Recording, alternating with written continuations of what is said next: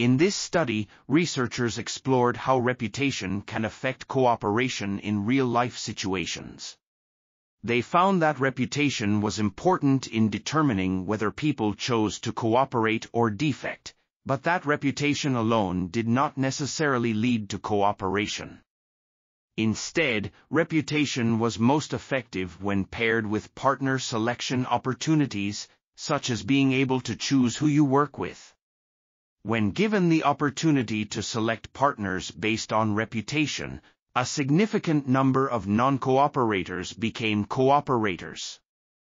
This suggests that reputation can be used as a reliable indicator of trustworthiness, and that it can help facilitate cooperation between strangers. This article was authored by Valerio Capraro, Francesca Giardini, Daniele Vilone, and others.